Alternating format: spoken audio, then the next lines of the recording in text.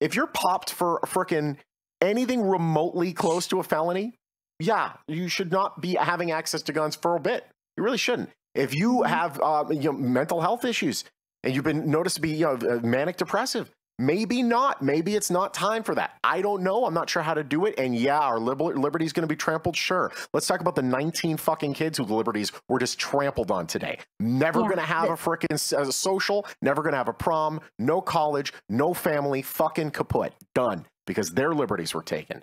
So where do the liberties stop here? Where someone's liberties are going to lose. Whose?